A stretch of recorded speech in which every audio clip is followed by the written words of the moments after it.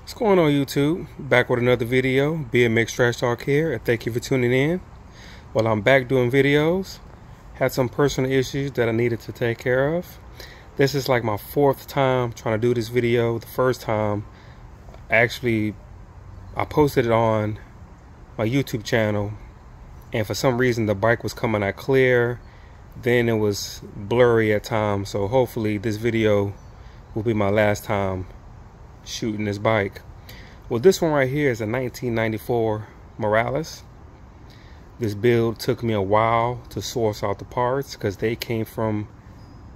some parts came from overseas. Of course, a lot of them came from the US.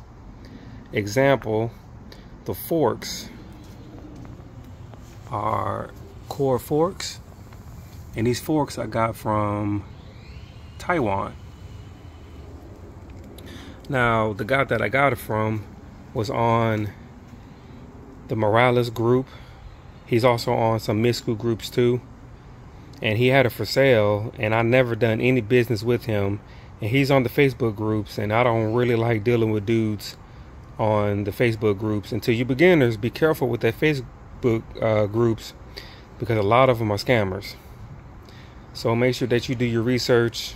If they have a post and it's a brand new post for, let's say, 2024, and they're selling something, don't even buy it. I don't care how good the price is. If it's too good to be true, then it's not true. Don't even waste your time or money. So I went ahead and did some research on this guy, and he had a bunch of parts and a bunch of stuff that he had already sold from previous posts. So I went ahead and got in contact with him, asked him some questions, went ahead and bought them. After a month, I didn't receive them. I contacted him, and he said that they have went past customs. Now, once anything goes past customs, the tracking stops. So 2 weeks went by. I was getting nervous, I'm not gonna lie, but they finally came in. So now he earned my trust because he's way overseas. And you know, the part came in good condition, original chrome, original decals. The whole bike is original chrome, original decals. The pegs, the core pegs, these two in the back came from Greece. That took about a good month to come in. So basically what I'm telling you guys, if you're going to order anything from eBay or the BMX museum or wherever, and if it's overseas, it's going to take a while for that stuff to come in. So just do your research on the guys that you're buying the parts from, and cross your fingers. But this build, like I said before, it took me a while to source out the parts. Finally got everything in. So we have Tech 77 levers. I think one's 89 and one's 90. The stem is from a 90s GT. Core candy bars. And actually, this is the box that the bars came in. And this is the box for the pegs that the rear pegs came in. And you see how much it cost back in the day, $27.50, which is crazy because I paid nowhere near that. I paid more for the back pegs because they're NOS. And to my beginners, NOS it's an older part, whether it's 80s, 70s, 80s, or 90s, but it's brand new. So I paid more for the rear than I did for the front ones. Then you have Pitbull, Diacom Pitbull brakes.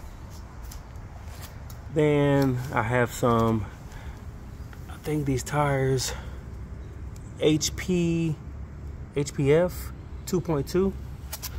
I don't know if you can see it or not. There you go. Tires. These are Haro tires, and these are pretty much new school, but they look great on this bike.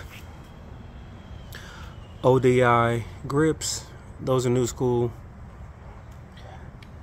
and have a Dave Mirra Haro seat, and this seat was NOS when I got it. A lot of the seats that I was looking up had rips and tears on them. So I was lucky to find this one on the BMX Museum. Then I have some Primo pedals,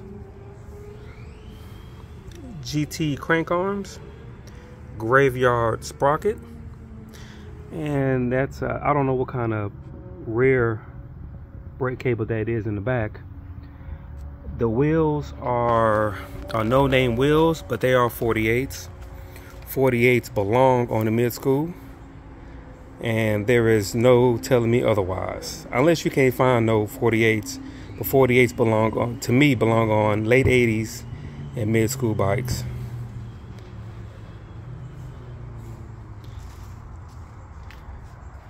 But I am loving the way how this bike came out.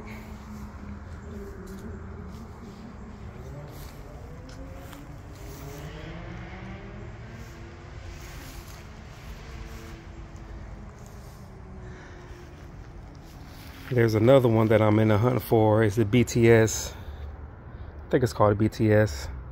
It's a type of Morales, and it's a bash guard that's built on the bike. So I want to build one of those, and I wanted something different. Last year I was thinking about I need a mid-school bike for the shows.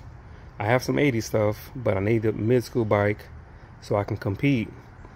And I was on the Facebook group, and a guy placed with one of these bikes, and I didn't know what it was. So I went ahead and did some research, and I found a guy that was selling a whole bike. So I didn't have the money for the whole thing, but I told him if he parts it out, I'll buy whatever he has for sale. So he contacted me, and I bought the frame and bars from him and the sprockets. That came from Detroit.